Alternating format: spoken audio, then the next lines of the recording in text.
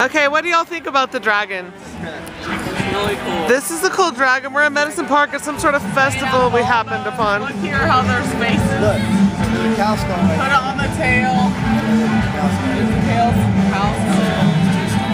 Lorenzo, how do you feel about the sculpture? It's cool. It's cool. Lots of teeth. cow skull back here. Different. Made out of all You have a bone. big ass house if you go put it somewhere.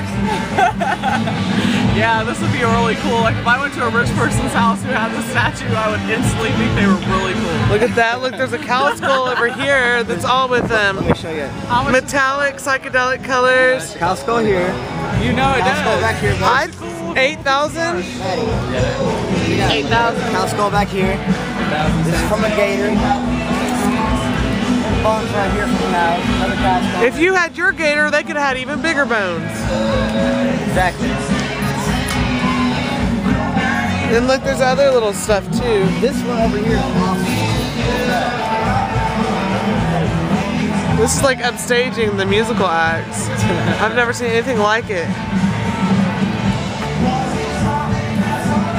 There's this bone thing. Just don't look at it. Hell yeah, I'd set that on the fucking fireplace. And this guy right here, look at this guy. That reminds me of Game of Thrones, the cool throne. The throne to rule all Where do they get all the animal bones? And are any of these bones possibly human? These are the questions I'm just thinking to myself. No, I'm guessing not.